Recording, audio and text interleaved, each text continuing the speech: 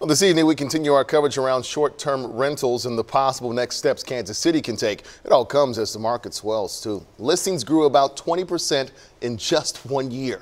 Neighborhood and city leaders all agree on the urgency for change. We need to move quickly because the industry is continuing to grow in all cities. The next step will be making processes that make it easier to identify these houses and to get more stringent rules enforced on them. You know, this is a story we followed for months. The City Council pushes to have policies in place by April. A KSHB 41 News reporter Abby Dodge shares what could be on the docket next by turning to other cities changing their policies.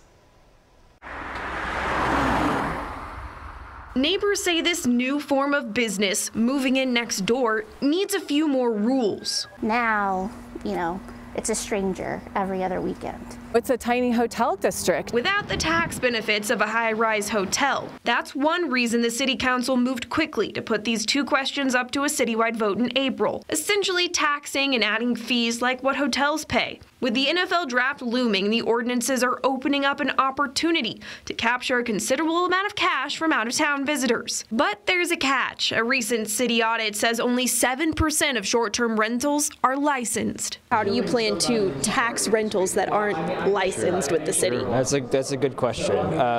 Well, first of all, we have a further step to make sure that anyone who is unlicensed cannot be advertising on the various platforms. Bunches referencing a tactic cities like Chicago have adopted. This is a listing for an apartment in the Loop.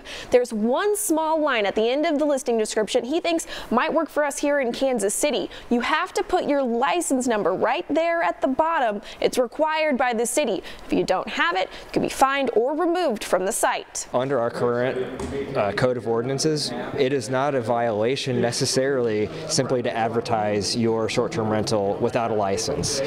We have to change that. And in cases where other cities have done that, they've had a much better relationship with the third parties, the intermediaries like Airbnb and Vrbo, to delist those folks. That's the goal there. Bunch says the city's legal team is still reviewing this option.